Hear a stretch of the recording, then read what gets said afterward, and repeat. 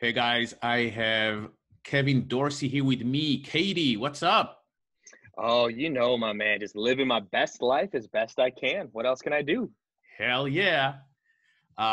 Kevin is master in sales.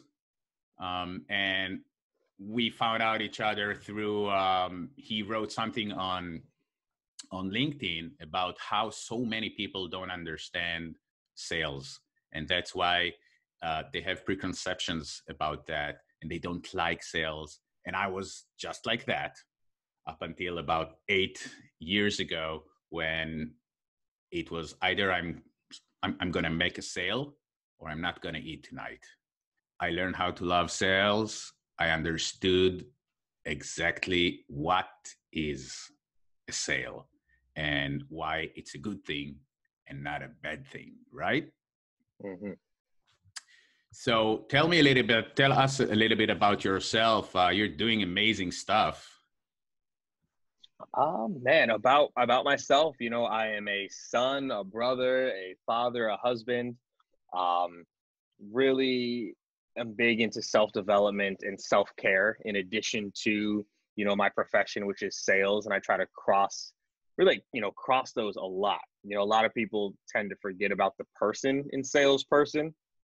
They only focus on the sales side. And so I really tried to blend that. And I think that's why I've seen some success in my career. I've gone from, selling knives door to door in college. I don't even know if I can call it selling because no one really bought from me. So I tried to sell in college to now, running, 100-person sales teams, bringing in, millions upon millions of dollars per year.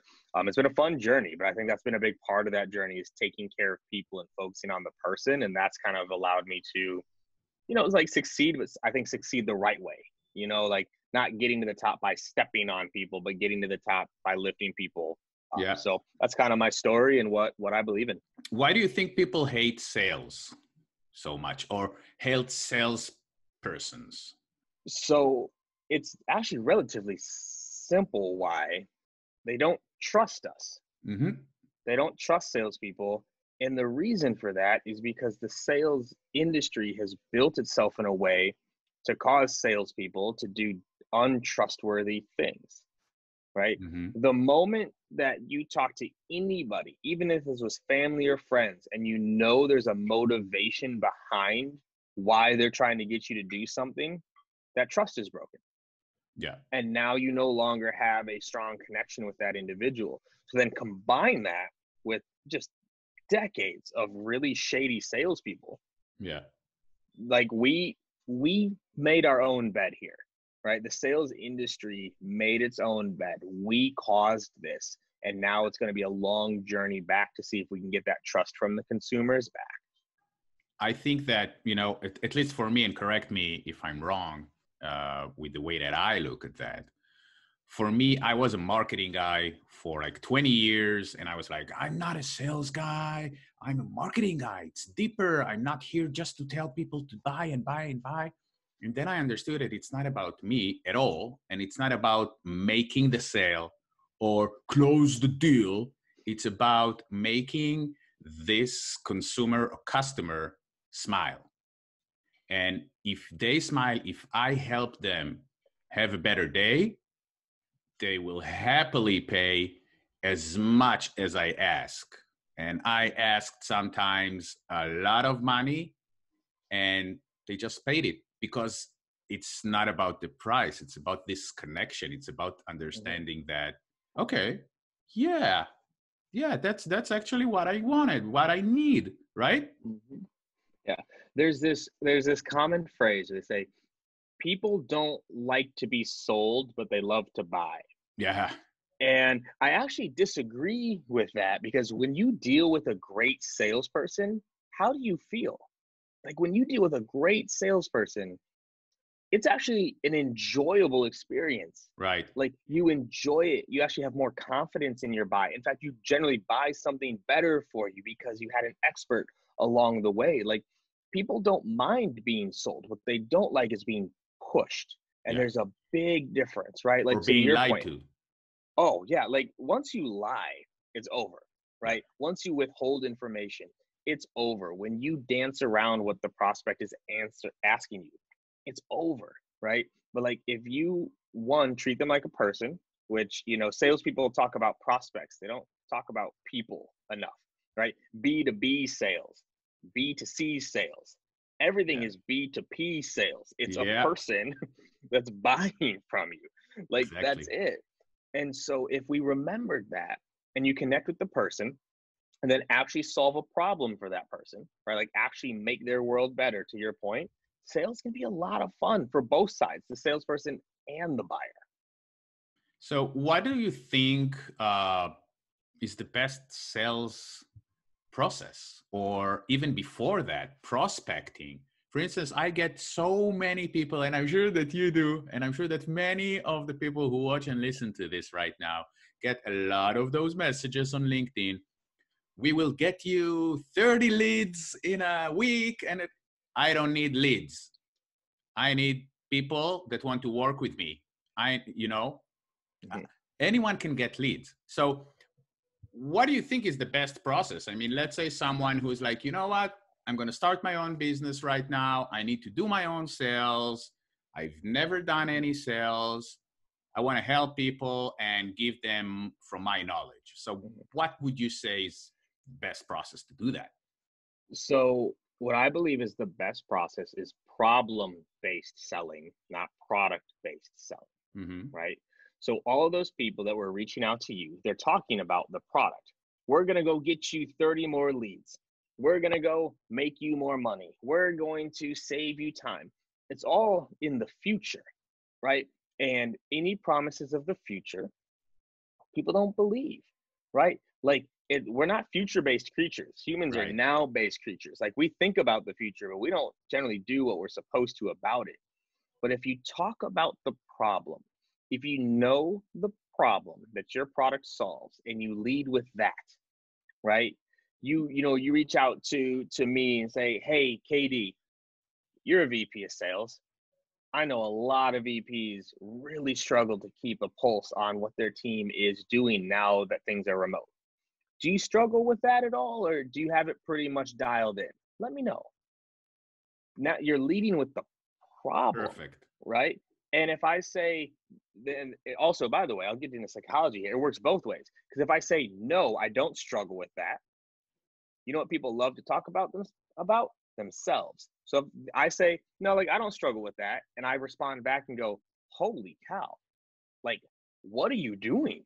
Like, how do you have this figured out? Yeah. Well, now I'm going to talk about myself a little bit, and it's probably going to expose a problem. Or the flip side, well, no, like, yeah, I struggle with that a little bit. What you're trying to get them to wonder is, well, what do you do? It's like, well, I might be able to fix that. Could we have a conversation? So lead with the problem. Talk about the problems your prospect has, not what your product can do. And so many founders and early business owners, they're so in love with the product because it's their baby, right? It's their baby. They built it. It was their idea. But they lose sight of the problems they're solving, and that's why no one resonates. Right. That's probably the best process. Problem-based selling is better than anything else out there. That's so true. And in my branding and marketing, it's something that I always tell people because usually I help and consult the founder or the CEO. And I always tell them, you're too close to the product. Nobody cares about your product. Oh, it's hard for them to hear. And it's so hard for them to hear. And I'm like, that's the truth. Once you start focusing on them and not about your product, wow, things will change. And I'm like, you know what? Let's just try this. And then they see that it works. I take their team and poof, all of a sudden, we didn't talk about ourselves in this newsletter. We talked about the customers, and all of a sudden, it works. Yep. That's good. I have to ask that. How do you sell while coveting? I mean, do you think that something has changed? I know that from a marketing point of view and branding point of view, a lot has changed. What about sales? Is the process the same, you think, or we need to change something? So it depends on what process you're using. If you're using a problem-based process, The process doesn't change, but the messaging does, because your prospects have new problems now. If you are still trying to sell with the old value prop and you don't understand how your prospect's world has changed, that's where the disconnect is, right? So, I'm a VP of sales. I have an almost 100-person sales team that over the past 65 days, I went from in office 90% of the time to out of office 100% of the time. Yeah. My challenges are different now. And so that's what we did even at PatientPop, my company. The problem we used to solve for our doctors was not seeing enough patients or not seeing the right patients. Those were the two problems. Now notice, I didn't say get more patients or get better patients. I said not getting enough or not seeing the right? So those are the first two levels. But then what happened with COVID is they couldn't see any patients. Right? Shelter in place, stay at home. They couldn't even see any patients. So now the problem is different. So if I'm calling them and saying, hey, a lot of doctors don't see enough patients or the right patients, does that sound like your world? They're like, what are you talking about? Like, I can't see anyone, right? So their problem changed. So did our messaging. Hey, we know doctors all around the country right now are scrambling to find a way to see patients.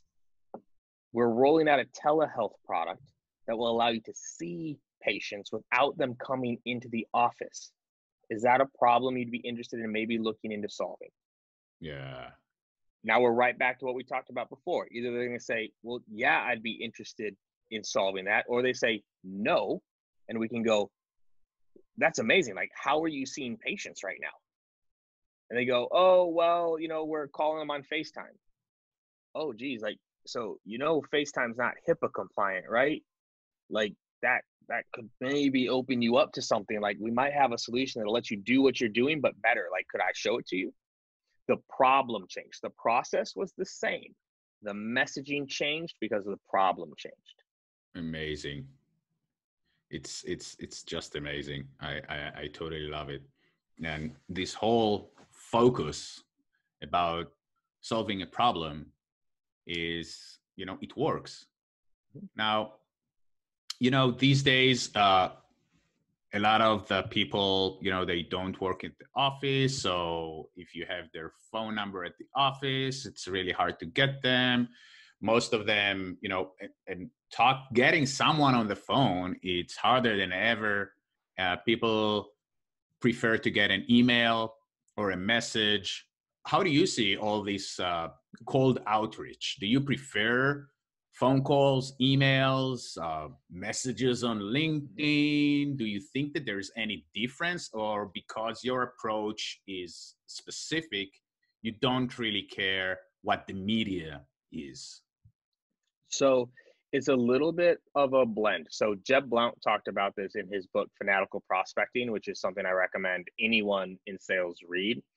So when it comes to prospecting, you need an and mentality, not an or mentality, right? So it's not call or email or social or direct mail or video. It's call and email and social and direct mail and video. You have to be everywhere. And people have forgotten really what the point of prospecting is. The point of prospecting is to build awareness and curiosity, not interest. I'll say that again. Prospecting is for awareness and curiosity. You can tell the people that are trying to build interest in their prospecting, right? Hey, can we find a time to talk? Hey, can we find it? Like, it's too direct. But if you got 2 emails from me, you've seen my name a couple times, and then I connect with you on LinkedIn and you accept. Then I send a video to you on LinkedIn. And then I send you another email. And then all of a sudden the phone rings, right? And I told you, and this is a little trick, by the way, if you put in your emails the number you're going to be calling from, oftentimes Apple starts to suggest, have you seen this? When like you call and it says it might be Kevin Dorsey, it's because it's gone through your emails and it's kind of, so now you see my name pop up there. right? And so it's being everywhere your prospect is. But back to what we were talking about before, messaging matters more than channel. If you have a bad message, it doesn't matter. Yeah. If you're hawking your product, it doesn't matter if you're calling or emailing or video or social, the message will kill it. If you have a good message, your industry will tell you what they prefer, right? They'll tell you what they prefer based off their actions. Right. And this is something I don't think enough people in sales talk about because it's such an old school way of thinking. Sales prefers to get people on the phone. Yeah. That's what sales prefers. You already said it. What do prospects prefer? Does anyone like getting cold called? Do you like getting cold called? No. I'm a sales guy. I don't like getting cold called. Right. Right. But no one teaches their reps how to send good emails. Yeah. It's hard. Right. It is hard. It is hard, but it can be taught, right? It can be taught and you can do it much better. And that makes your calls better, right? So I'm omni-channel, but I'm strong on message. Get the message right. You're going to be everywhere your prospect. I mean, we go so far. I have emails that are designed to get a click. They're not designed to get a response. All I want is the click. Because if I can get the click, now you're going to see my marketing ads everywhere. So now I'm calling, I'm emailing, I'm videoing, I'm social, and you see my ads on Facebook and Instagram on your Google display. I'm everywhere. And all those things are talking about the problem. So you're sending an email with a click, and then when they click, they go where? To see an ad, to see a video or something, and then it's retargeting them? Yep. So it's either a video, it's getting them to our website, to a blog article that we know is relevant to what they like, their industry, right? Yeah. Comparisons, like, well, man, if I can just get you to a place, where I can drop that cookie, now I can follow you everywhere. Yeah. And you're going to, and that's all of a sudden when someone's like, I wonder what PatientPop does. And they start to Google, right? Yeah. And they're not quite sure why, right? Or you see the email come from me and you delete it, but you're like, what is this PatientPop thing? Now I'm in there, right? Right. That's the goal of it all. So 2 questions. First of all, if we're talking about emailing and messaging, I know that you're a big advocate, just like me, for the first sentence. Yes. Everything is like, you have, I call it the elevator pitch when I talk to clients. What's your elevator pitch? Just tell me in one short sentence, what do you do? Because the elevator is fucking crashing down. Mm-hmm. And if they can't, they lost everything. And in an email, the first sentence is everything, right? Almost. The first sentence is everything with getting the email opened. Right. Right. So that's the first sentence, what gets the email open. So the first sentence is actually, can I get it open? Can I build enough curiosity for them to open that email? Right. So the goal of the first sentence is to get it opened and to get it read. So I actually don't put the value prop in the first sentence. I put something in there that's going to make you want to know what the rest of the email says. Right. But then if you look at most of our emails, we don't talk about us until the end. Yeah. 80% of email is about you and your problems that you probably face as our prospect or our persona, right? So it's actually funny. I keep this here, right? Like I have my vision board stuff. So there's a card here, right? And I don't know if people can see this as be on video, but I help blank the market achieve blank desire without having to blank hate by method, not product. I keep this here all day long to remind myself of how we're supposed to talk about what we do, right? There's no product on here. There's no nothing. This is, so when people ask with sales, what do I do? Well, I help salespeople achieve higher commission checks and quota attainment without having to run themselves in the ground and be sketchy salespeople by following a problem-based sales process that works, right?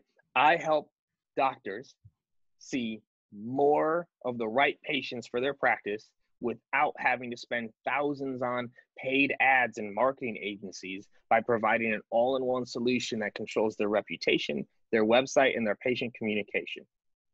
Yeah. Like I keep this here. It's right on my board as a reminder of what and how we should talk about what we do. You call it, I think, the 2 a.m. sentence or something. Yeah. And I call it the elevator. So it's the same thing. My company help them do or achieve or feel. I'm a huge emotions. Love it. You know, how they want to feel. Katie, where can people get a little bit more of your knowledge? Hey, so LinkedIn is my only social channel. So I don't have Twitter, Instagram, or Snap or TikTok or wherever people are on. I'm on LinkedIn pretty much every day. I also just launched a private Patreon community called Inside Sales Excellence that really dives in a little bit more in depth than you can do on LinkedIn. It's 1,300 characters. Like, I'm putting trainings and courses and like webinars and stuff in there. So find me on LinkedIn or find me on Patreon, and I'm doing my best to share the good word as best I can. That's super awesome. Thank you so much, Katie, and I'll see you soon. Awesome. Thanks, man.